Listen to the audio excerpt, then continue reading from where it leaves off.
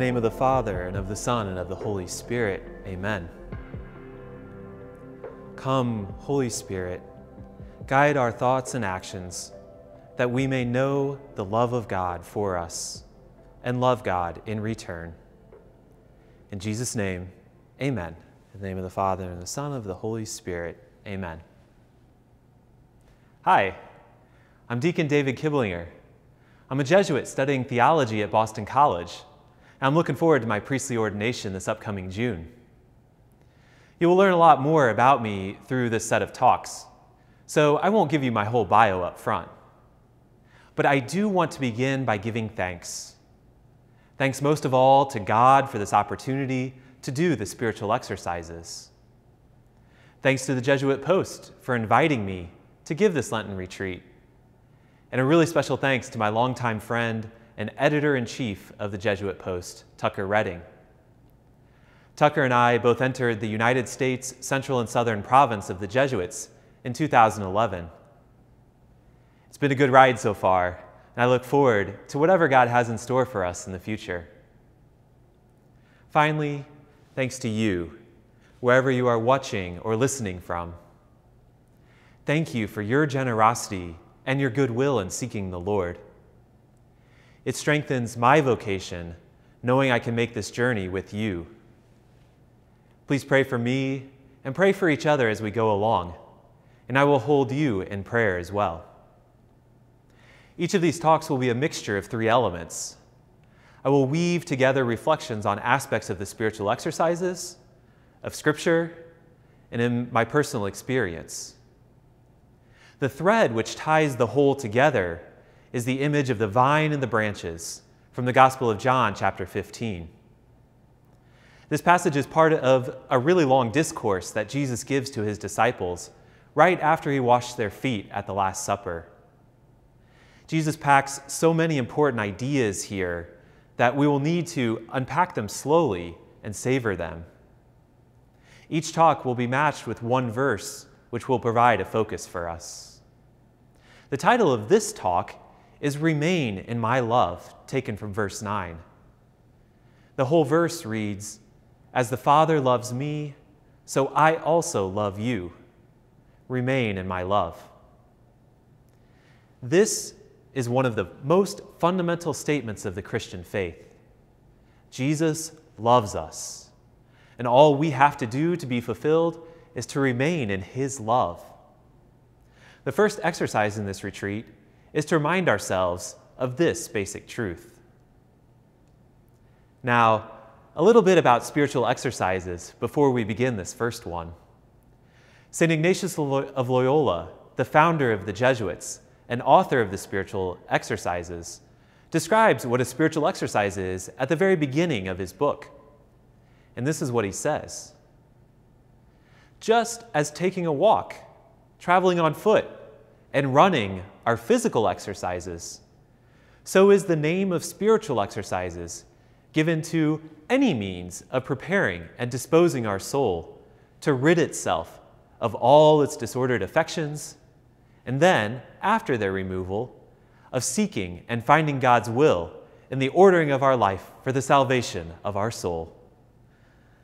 Whew, that's a mouthful. But I find the analogy that he makes with physical exercises very helpful. Some of us may do physical exercise to maintain health and prevent diseases. Others may go a little bit further and strive for athletic achievement, like running that 4-hour marathon.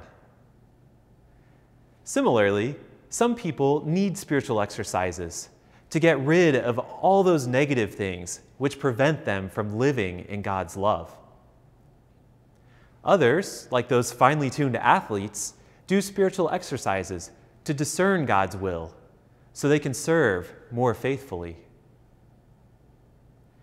Now, staying with this analogy, just as there are all different kinds of physical exercises, so there are all different kinds of spiritual exercises. All different forms of prayer can be considered spiritual exercises. I associate this time of Lent with some very particular devotions, like the Stations of the Cross, and with the practice of fasting or giving something up. While it is true that during this retreat, I am encouraging you to do Ignatian contemplative prayer, remember that any type of prayer you do is a spiritual exercise. The important part is to find that way which helps you care for your spiritual health. And what is it that is good for your spiritual health? This brings me to a second point St. Ignatius makes about spiritual exercises. He asserts that what fills and satisfies the soul consists not in knowing much, but in our perceiving and savoring things interiorly. The best spiritual exercise, then, is the one which allows us to perceive reality in a new way and savor its goodness. It is the exercise which fills us up with comfort, overwhelms us with gratitude, or moves us with great desires of service. Those are the best. Of course, these spiritual fireworks will not happen in every prayer, but I do believe God wants to shower us with grace. If we are faithful to a habit of prayer, we will experience these spiritual nourishments. Recapping just a bit then, in doing spiritual exercises, we are caring for our spiritual health by perceiving our reality and savoring it interiorly. As Christians, we know our reality is that God became human in the person of Jesus Christ. He became human to give us new life and bring us into his eternal kingdom. In our retreat, we will be perceiving and savoring various aspects of this reality. I said earlier, our first exercise is to remind ourselves of the basic truth of God's love for us. Now, you know that remind was not the best word. Rather, we want to perceive and savor interiorly that God loves each and every one of us. I will give you some suggestions for material to pray over that might help you with this exercise. But before I do, I want to put before you a few examples. I usually find it helpful to have models or personal testimonials which will point out a way for me to consider in my own life. The first example is Jesus Christ himself. In our verse, he says, "As the Father loves me, so I also love you." I believe Jesus felt profoundly the love of his Father, and I'm convinced he did so through his own very human experiences of prayer. The Gospels record Jesus praying often, at all different times in the day, and especially when he was busiest. He would slip away from the crowds to find time alone with God the Father. I bring this up because Jesus didn't automatically have this felt connection with his Father. He sought it out and he fostered it. He had to work at it and gives us a human model to imitate. The next example is Elijah the prophet. He's a really fascinating figure. He comes in suddenly with no backstory whatsoever and ultimately goes out, whisked away to heaven in a chariot of fire. He had great aspirations to turn his people Israel back to worshiping God alone. He showed great faith in God and performed miraculous deeds because of it. And yet, he did not inspire mass conversion. His people didn't respond the way he hoped they would. The people hate him and try to kill him. He's tired and fearful, depressed and hopeless as he flees into the desert. He has strength to continue fleeing only because God provides him with food and water and says, "Keep going." Eventually, he takes shelter in a cave. I bring up Elijah because I want you to pay attention to what happens when Elijah is in the cave. From the first book of Kings. Then the Lord said, "Go out and stand on the mountain before the Lord. The Lord will pass by." There was a strong and violent wind, rending the mountains and crushing the rocks before the Lord. But the Lord was not in the wind. After the wind, an earthquake. But the Lord was not in the earthquake. After the earthquake, fire. But the Lord was not in the fire. After the fire, a light, silent sound. When he heard this, Elijah hid his face in his cloak and went out and stood at the entrance of the cave. God spoke to Elijah with a, quote, silent sound. What a marvelous, puzzling expression. God's speech is not like human speech. God speaks to the depths of the heart in silent sounds. Elijah knew that when his heart was resonating, it was God drawing close to him. His fear, his anxiety, his hopelessness must have all melted away when he perceived and savored the reality of God so close to him. We know this because Elijah received a mission from God and immediately set himself to the task with renewed vigor. My final example is a bit of personal testimony. I remember clearly the first time I experienced God speaking to my heart in a silent sound.